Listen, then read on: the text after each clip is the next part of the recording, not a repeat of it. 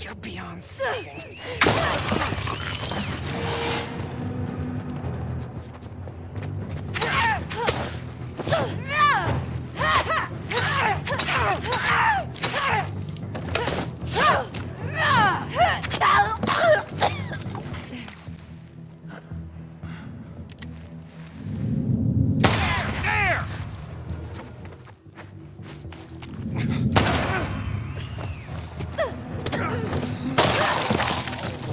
All right.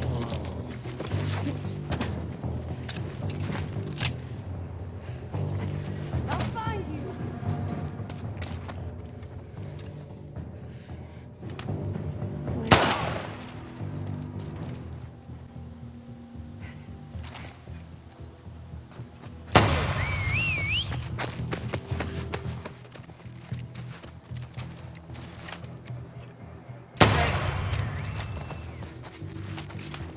What the?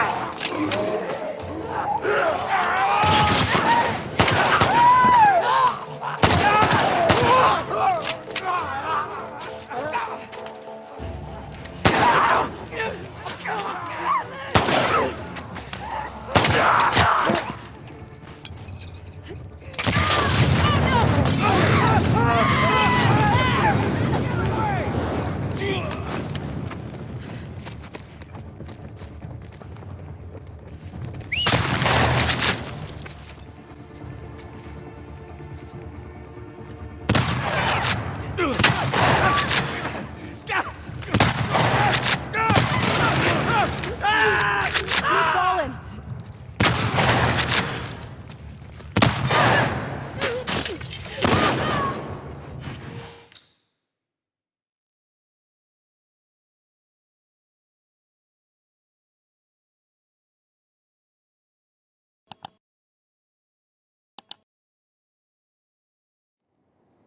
Ready? Yeah.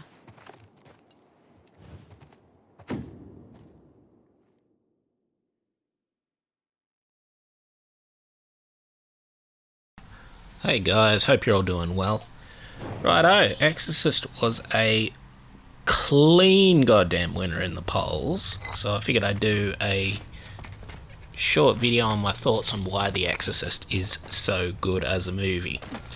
And there are many reasons. First of all, it's just a tight, extremely grounded story with absolutely brilliant suspense and horror. Takes its time because it came from Friedkin and Blatty. It came from a novel. The novel written by Blatty and made by Friedkin with Blatty's input. It has that old-fashioned, extremely grounded, common-sense plot structure. What do I mean by that? Well, it's in that direct lineage of all the... It cleanly fits into the writer's lineage of stories like Who Goes There, basically. The brilliant old science fiction and horror lineage where the characters take extremely logical and grounded next steps. Go on, go! And the steps they take, they also fit cleanly into the movie in terms of like point that the movie's trying to make and the tone of the movie.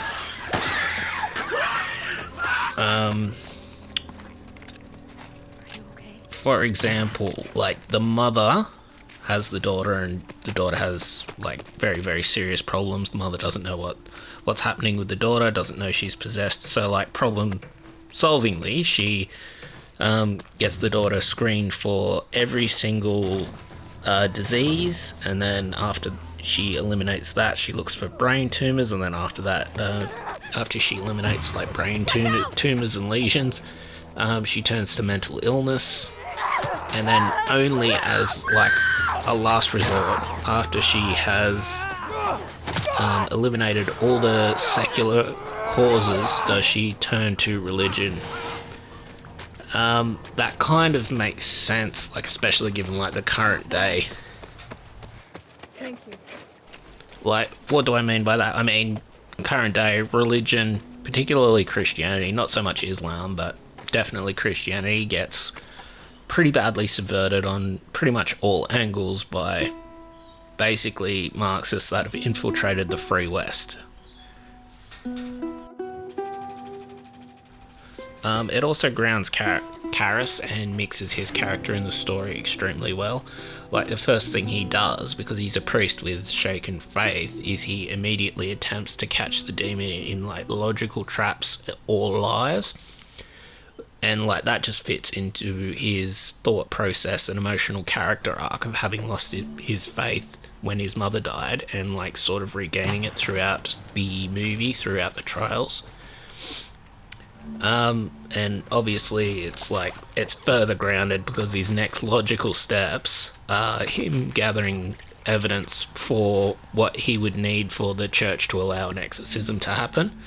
And he's going like through all of this like very reluctantly because of his weakened faith sort of thing.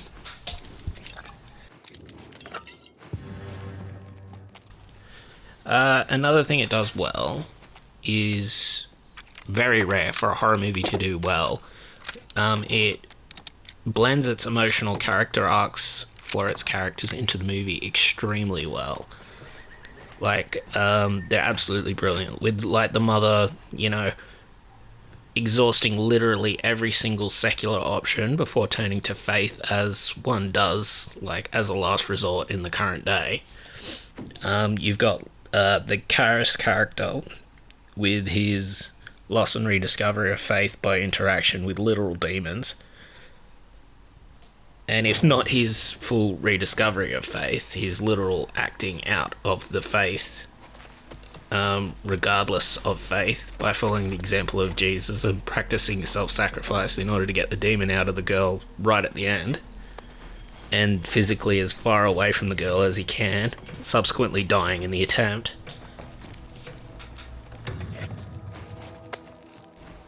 So, like, the character arcs are just brilliant. So how about the scares? Yeah, they're brilliant as well. This is just another area where the movie kind of knocks it out of the park. Like, look, there's a reason why it's like a 10 out of 10. So firstly, in order to scare, you need to first build the tension. The movie does this brilliantly in a, like, perfectly grounded way. Whether it's like Marin right at the start in like Iraq or Assyria or wherever he is, finding his idol in his expedition, and then subsequently like going over to the statue of the demon, which is Pazuzu, that possesses the girl, and all the while there's like a massive dogfight in the background. It's not like overt, it's like subtle, but it's also like a dogfight is absolutely vicious. Those things are trying to kill each other. They're probably trying to kill each other for food. Like, it's like, it's perfect tone, like current days, like brutal sort of survival sort of thing. Like, it further builds tensions at the sharp cuts, at the cliffhangers of each failed like secular medical investigation. It also has like pretty sharp cuts where Karras is investigating the evidence, like when he's gathering it in order to authorize an exorcism by the church. And like the sharp cuts sort of match your reaction to the movie at the same time. Like the thing happens and then you have an opportunity for it to sort of integrate into your thinking process as you're watching the movie. It's not like straight on to the next thing, you're given no time to absorb it, sort of thing. So it all builds tension in a brilliant and perfectly grounded and meaningful way. It's perfectly blended with the character arcs, and it's not superficial. The scares themselves are like also blended perfectly. Whether it's like, you know, the superimposed Captain Howdy popping up during like investigations of cold temperatures or noises in the attic. Like both of those are like signs of demonic activity, by the way. Or the brutal set pieces of like the demonic possession breaking like Reagan down, or the taunting of the demon to Karis about his mother's madness and like suffering and death, or his loss of faith because of his mother's suffering. Or like they're perfectly blended and grounded within the story structure and the characters' emotional arcs. That's extremely rare for just any movie to do, like a regular movie, to like accomplish competently, let alone like a horror movie, and let alone like a religious horror movie. Like, like yeah, very, very rare. And also like you've got the other like added implications of the horror in the story. The implication like that the demons are like perfect witnesses to our choices and souls, and because they're perfect witnesses to it, they know exactly what to say to like break us down and that sort of thing, like psychologically. Like that's not to be underestimated as like a element in a horror like story either. Like the very fact of that is quite harsh. And like that they're there witnessing and behind choices, it just goes to show like both Friedkin and Blatty have like lived lives and thought about these things and asked these like themselves questions of religion and faith, like especially during times of loss and stuff like that. And like it just adds like this depth and understanding and experience, and it just shines through the source material in the movie. It's like a 10 out of 10 movie. Like even Karis's like sort of subliminal horror dream sequence, which is indicating the passing on of his mother in his grief, where he's like running along trying to wave to his mother to get like her attention, and she goes into the subway, like implying she's moving on to somewhere else, and then you get like the flash of Captain Howdy during that. Like that's just absolutely horrifying. And like he's like sort of mumbling in his sleep during this sequence. It goes together into this like unique thing, like that we're completely powerless to death and then subsequent judgment after we die, sort of thing. And it just like adds the perfect tone to the movie, perfectly fits in with Karis's character arc of shaken faith following the death of his mother, and it's brilliant. Like there's a reason why it is one of the best horror movies, and it's not because horror movies are shallow, it's because of the characters and the character arc and the writing. It all shines through.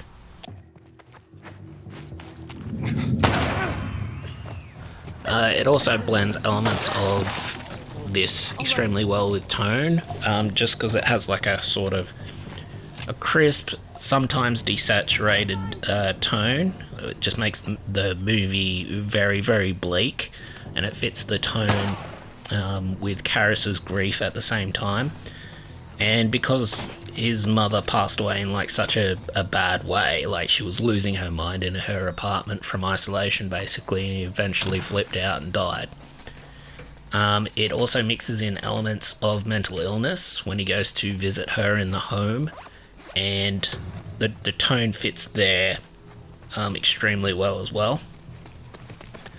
And it also blends with the story that they're not sure if it's like demonic possession or mental illness at the start of the possession. They're like trying to rule it out. Like, obviously the movie's famous because, you know, it's in the title, it's called The Exorcist, but it's not yet known in the plot if you're watching it, like, raw, whether or not it is legitimate.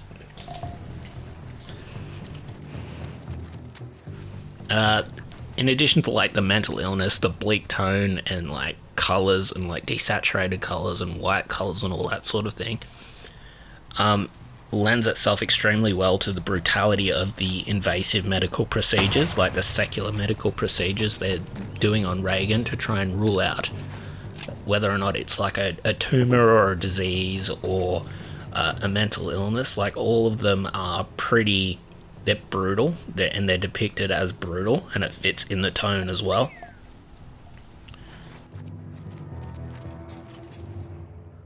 So look, it's just a great movie. It's blended together extremely well. Like, every aspect of it, you can tell it come from a very competent, not only novel writer, but director as well. I don't have any real criticisms of it. Like, one may be that audiences today can't really pay attention to a story as well.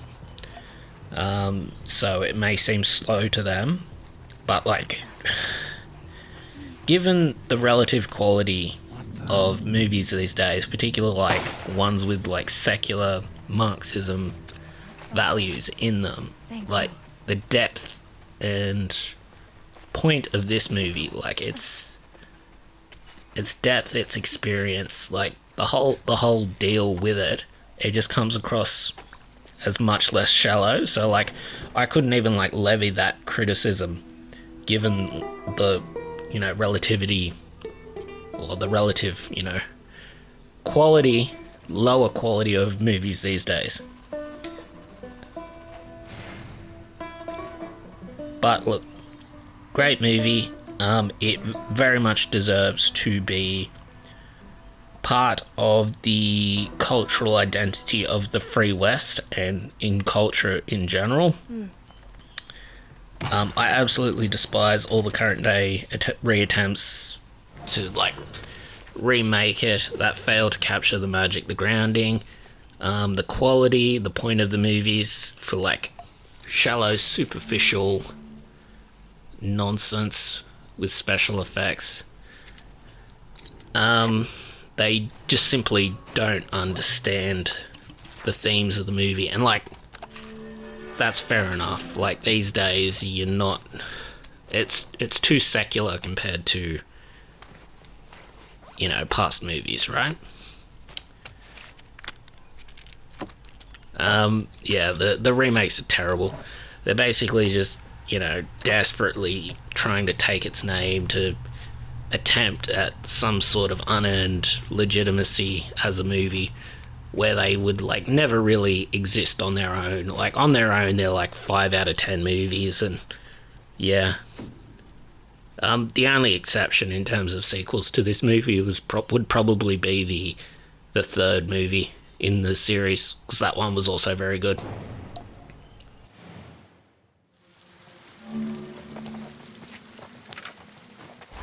And look, this review didn't even really cover other things like Burke's death and the demon's taunting of the mother in Burke's voice.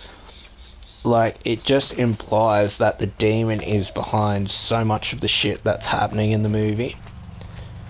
And just suffering in general in humanity, like demons and shit, are like behind a ton of the choices and influences that lead to our choices that cause suffering. And it's just like a cool little theme of the movie that it does that. Like, the kill in it is like completely off screen. Like Burke's death is completely off screen, but it's just described in this like bleak, hopeless tone how he died. He had his head turned completely around. So he had his, like, he was grabbed by the head, had his neck broken, and had his head turned completely around, and then was thrown out an open window down the same steps that Karis ends up falling down at the end. And because of that, like, the theme of that is that it matches some black magic rituals and satanic rituals and shit, where they deface idols and stuff like that.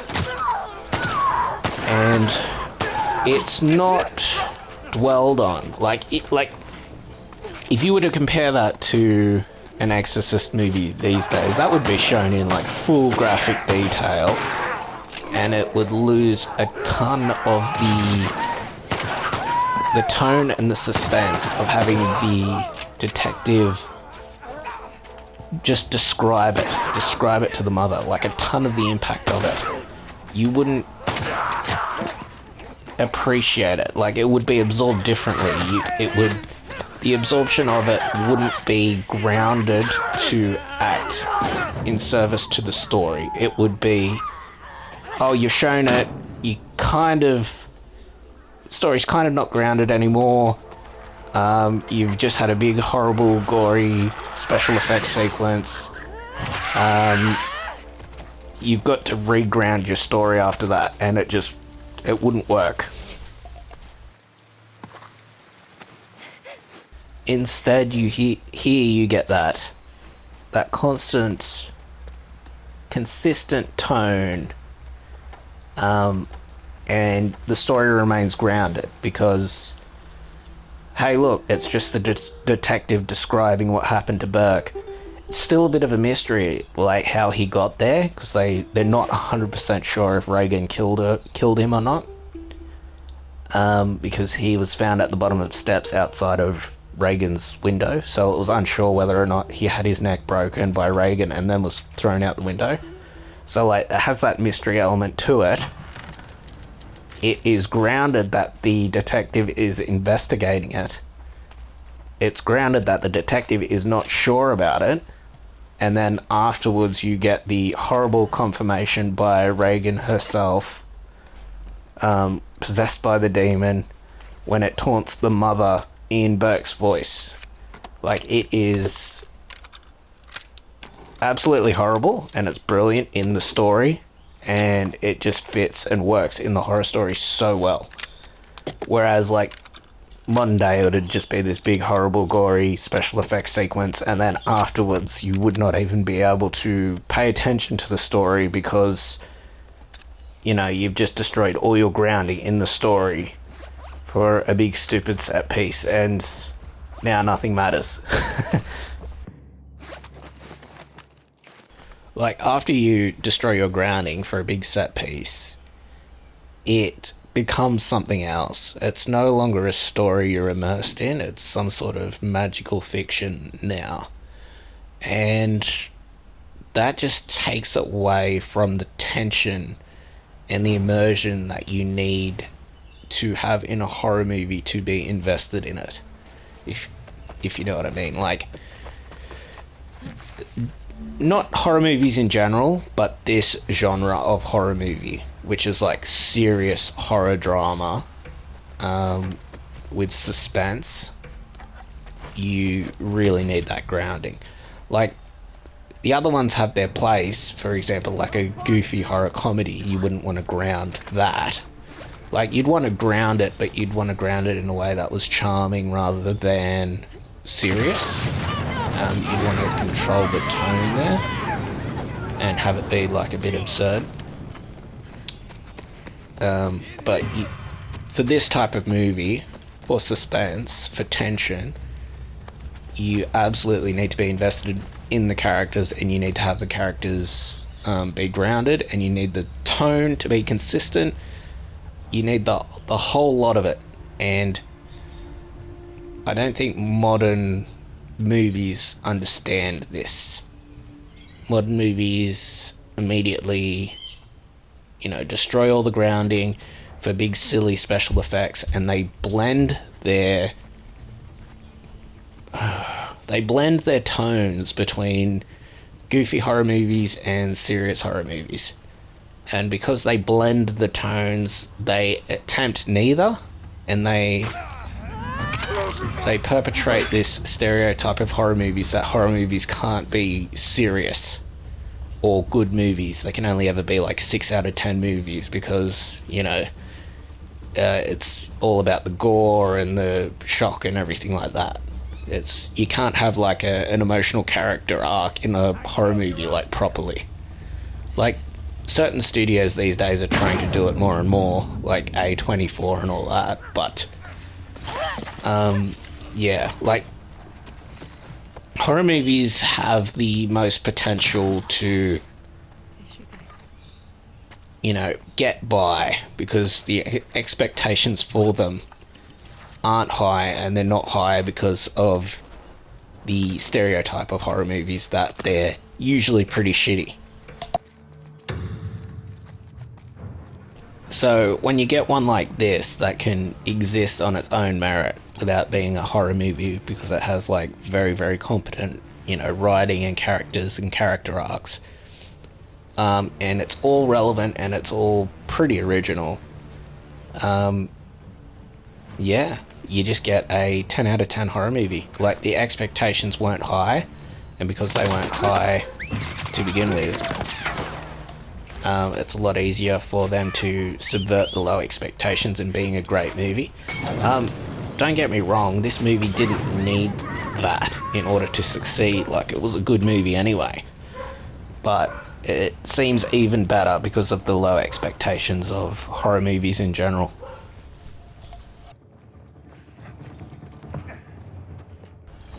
But like, with this movie, like in particular, you can tell that this is grounded in a foundation, a culture. Like, it's grounded in Christianity, whereas like a modern day movie, like, I don't know, let's take like a semi-decent modern day movie like Evil Dead.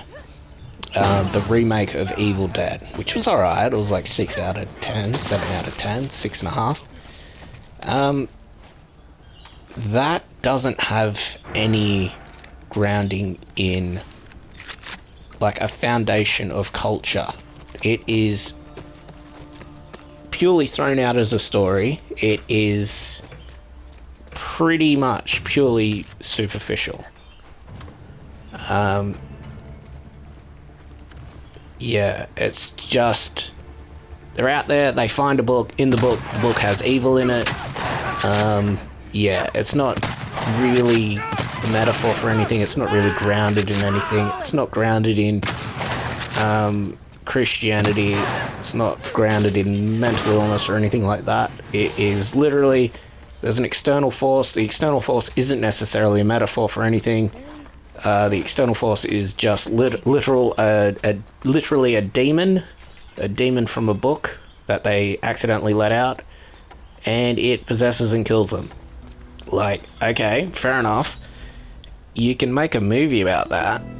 You can even ground it, okay, like, that movie doesn't do too bad of a job of grounding it, but it goes, like, well off the rails with, like, all the kills and everything.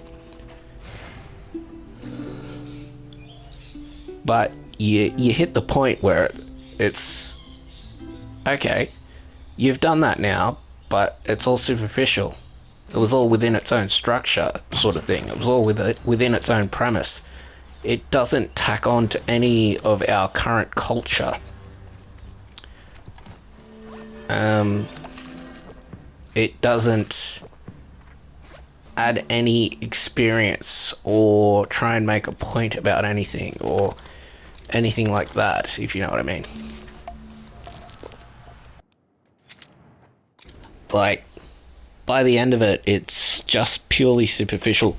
Like, to the point where the demon comes out of the ground and there's blood everywhere because it's literally raining from the sky. Like, it's like, okay, You've raised the stakes as high as they can go, and still, I'm not really feeling much here. Because it's like, it's not grounded in anything. It's like, okay, it's just a random story. There's a demon. She's fighting the demon with a chainsaw. There's blood raining from the sky. Okay. Like, what's the point? How does this fit into anything? You know? Doesn't fit into the culture. Yeah, you've got no real grounding at that point. Doesn't fit into any of our structures. Like, it doesn't fit into religion. Yeah, it's just okay. You're just like a big gore spectacle at that point. And at that point, it ceases to have a soul, and that's something the Exorcist. That never happens with the Exorcist. The Exorcist always maintains its soul behind the movie, and because of that, it's one of the best movies ever made.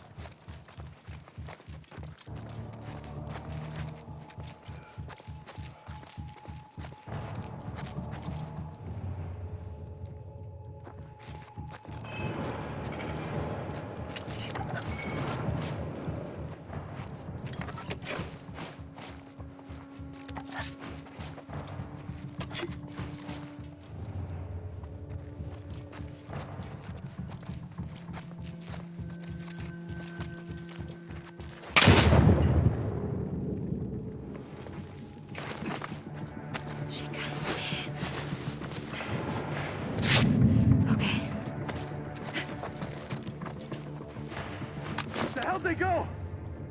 Search the compound. Stay alert, they're dangerous.